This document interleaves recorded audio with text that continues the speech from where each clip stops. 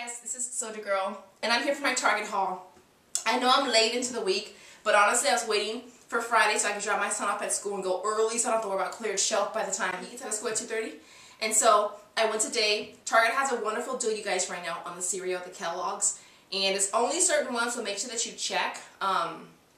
They are $2.75 each. When you purchase 5 boxes, you get a $5 gift card. Now, I went ahead and bought 10 boxes. I got 4 of the Frosted Flakes, 4 Crunchy Nuts. That didn't come out right, huh?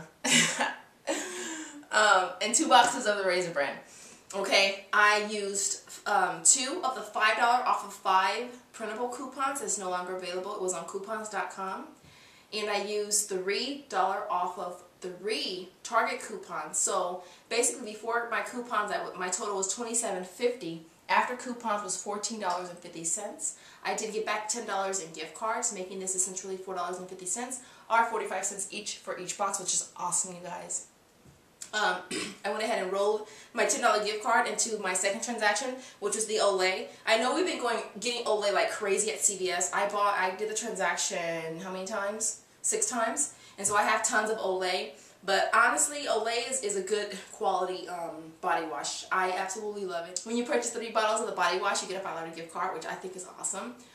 They are $5 right now. We have a $2 off coupon we got in this past Sunday paper. So if you don't have the BOGO coupon that I'm using today, you can't just buy the 3. It's going to run you $3, $6, $9, and you're going to get back 5, making that $4 for all. I think it's awesome because Olay can run as high as $7 or $8 a bottle. However, I use the BOGO coupon.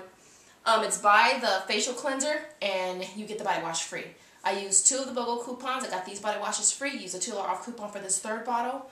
And used $3 off of 2 cleanser coupon as well. My pre-tax total was $8.98. I rolled the $10 into there. My out-of-pocket for this transaction was 50 cents. Essentially, you guys, I paid $15 even out of pocket. $14.50 here, 50 cents here, got back $5.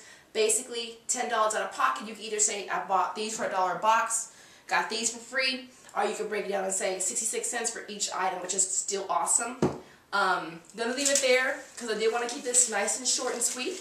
I'll see you all different day, different time, same channel. Later, guys.